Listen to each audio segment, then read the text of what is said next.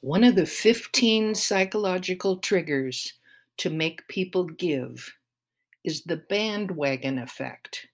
Are you using it?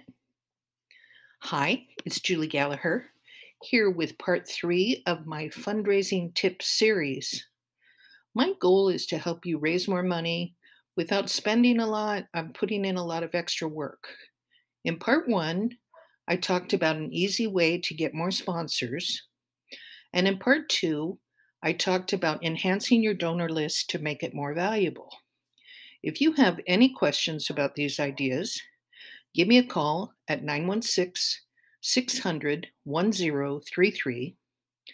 I'm doing these videos as a community service for Sacramento area nonprofits, not to make money, and as long as we just brainstorm, I won't charge you. If you want me to create a written step-by-step guide or something like that, I'll have to charge you, but talking is free. So for part 3, I want you to turn your donors and volunteers into an army that will support your fundraising efforts and create one of the most powerful marketing triggers, the bandwagon effect. What's the bandwagon effect? It's when people start doing something because everybody else seems to be doing it. So let's get your supporters to publicly declare their affinity to you by providing them with lots of branded content that they can share and wear. So when you send an email to your donors and volunteers, do you ask them to help you promote your events and activities? When you ask them to help you promote, you both benefit. You get increased publicity, and they get good PR. Remember that everyone who supports you isn't exclusively doing it because of their good heart. Some want to be recognized because volunteerism and philanthropy is good for business. So if you've worked on social media or marketing projects, you're probably familiar with a website named Canva. That's canva.com. It's a free design platform with thousands of templates, photos, graphic elements, music, etc. that's perfect for the amateur designer. Over 100 million people in over 190 countries are using Canva to make invitations, social media posts, logos, etc., and you might be one of them. But there are other things that you can make with Canva as well that you might not be aware of, and I want to share some of those with you. For instance, you can make a background for Zoom calls. So you put your information about your event or what you're trying to promote in the corner, and you leave a space for the person to put their face when they're Zoom calling with their friends or family or business associates and get some PR for your event. Similar to that, you can make what used to be called a chyron. That's the banner that goes across the bottom of the television screen, and allow your organizations that support you to tell the world about it. For fun, you can make a wallpaper that goes on an iPhone or an Android phone and brand it so that people who came to your event can remember it and plan on coming the next year, that type of thing. You should be asking your supporters to share the posts and stickers and GIFs that you make for your nonprofit. And for instance, you make an invitation,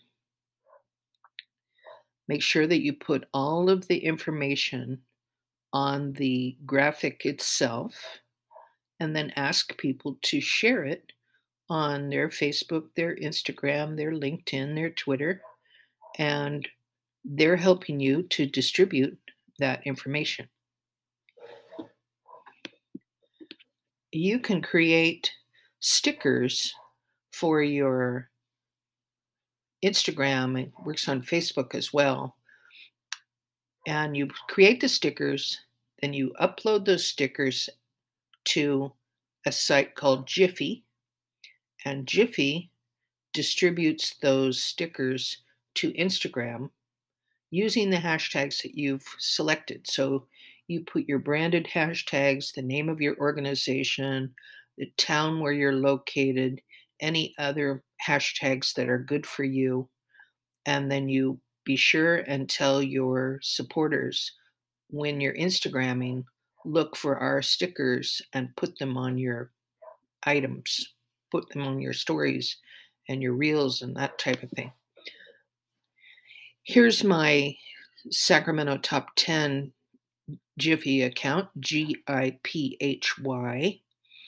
and it has all of these available for someone to use on their Instagram stories. Another way to get publicity is to create merchandise that your supporters can purchase to wear or for the home from Zazzle or one of the other print on demand shops. What happens is that for free, you are able to upload a design with your logo to go on their merchandise, add your markup, choose your price, and then if someone purchases, they send the company sends the merchandise directly to the customer. You don't have to handle it. Most nonprofits don't do this because it's really hard to make money off of it.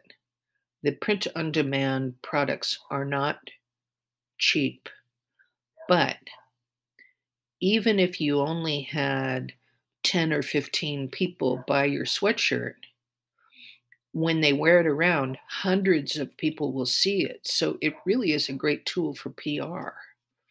So here is a sweatshirt with the Iceland skating rink logo, and here's some leggings with yoga in the park, and here's a yard flag with the Sacramento Rock and Radio Museum logo. I made these all on Zazzle in just a few minutes. All I needed was the logo and to find something that they looked good on. Then I would make a photo like this and put it in my email and tell people, here's the link where you can buy it. And some people will. So I hope I've inspired you today and given you some ideas on ways that you can make some additional money for your organization. I would really love to have you connect with me. I'm on Instagram and Facebook and Twitter and YouTube and LinkedIn at Sacramento Top 10. Of course, my name's Julie Gallagher. Some of those I'm there as that as well. And don't forget, I'm giving away a free social media promotional package. So follow the link, put your information in, and I hope you win. Thanks very much. Have a great day.